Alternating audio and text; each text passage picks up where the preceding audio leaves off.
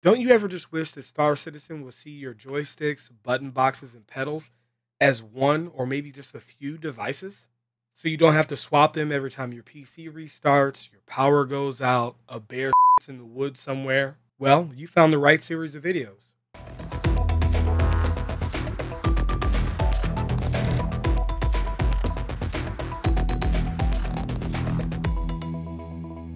I'm going to show you how to download and set up vJoy, and we're starting right now. What's up, everyone? This is Subliminal here, and welcome. Today I got a short one for you guys. In my quest to make joysticks more simple and easy to use for Star Citizens, I've come across a trifecta of softwares. These three pieces of software will make a huge impact on your peripheral experience with Star Citizen. That's HID Hide, vJoy, and finally, Joystick Gremlin. The playlist for this series will be linked up here, down here, and way down here as well. vJoy's role in this menage a trois is to make a virtual device that Joystick Gremlin will use to bind your buttons from your joystick to that virtual device. And HID Hide will hide your physical devices from your applications. Today we're going to get vJoy downloaded and installed, and in my next video we're going to use Joystick Gremlin to map those bindings and bring it all together. Alright, so the link to vJoy is linked in the description down below. When you open it up, it will bring you to this page. And what we're going to do is go ahead and click Releases. It's going to take us to this page here. And we're going to right click on vJoy setup.exe. Click Save Link As. And we're just going to save it to our Downloads folder. And we're going to go up here to and run the download. Of course, we're going to click Yes. Going to go Next. I'm going to go ahead and download all 4 pieces of software, although I think you really only need the configuration software and the monitoring application possibly. I'm just going to download them all in case I need them. I'm going to click Next. Install.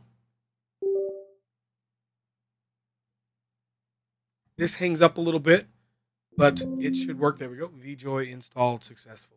Now that we have it installed, let's go ahead and tap the Windows button. We're going to search for vJoy. And the first one that comes up is Configure vJoy. And we're going to run it. Now that this has come up, I can see that even though I uninstalled vJoy, my settings were still saved. So I'm going to go ahead and pretend like we're on the first virtual device, even though we're actually going to be on my third. Okay. And what we're going to need to do is click Add Device.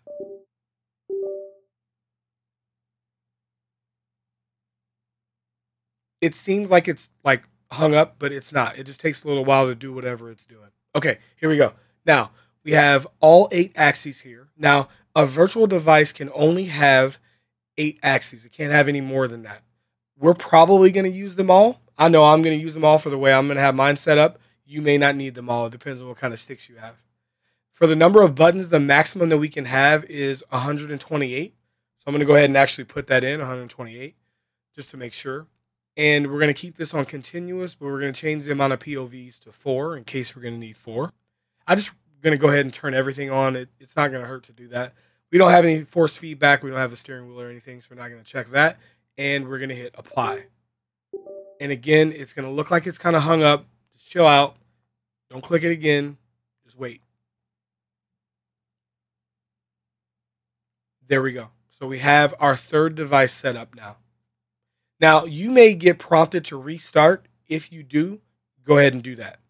Some people may need a second vJoy device or a second virtual device. And if that is you, you can go ahead and set up your second device. Now, one limitation to vJoy is that no 2 virtual devices can be identical in configuration. So for your second one, you're going to need to change the button value to 127. Okay. Or I guess you could change something else here, but I think that's probably your best option.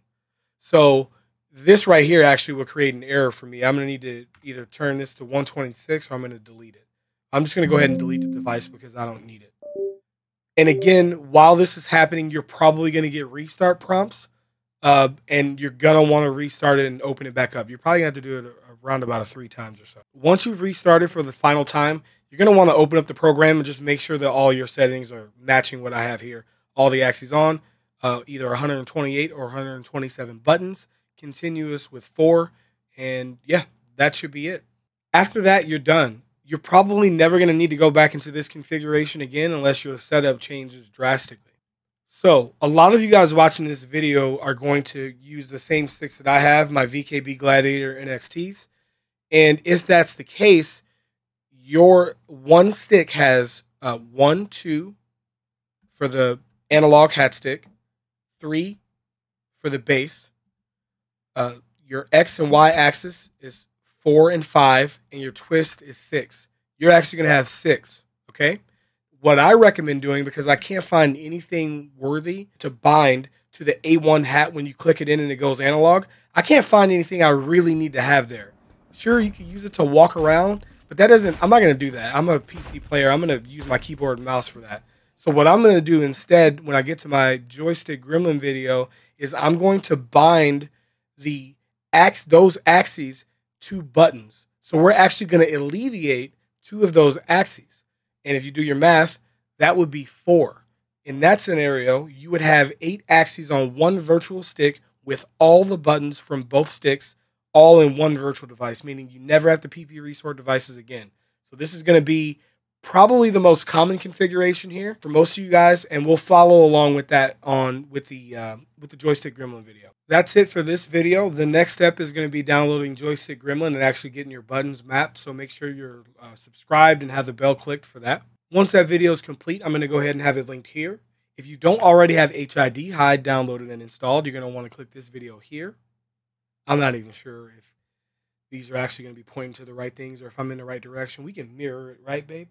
Okay, anyway, thank you guys so much for watching this to the end. It means a lot. If you enjoyed this video, give it a thumbs up. Leave a comment down below if you guys have any questions. If you wish to support this content, visit subclub.subliminal.gg to learn how. Until next time, citizens, I'll see you in the verse.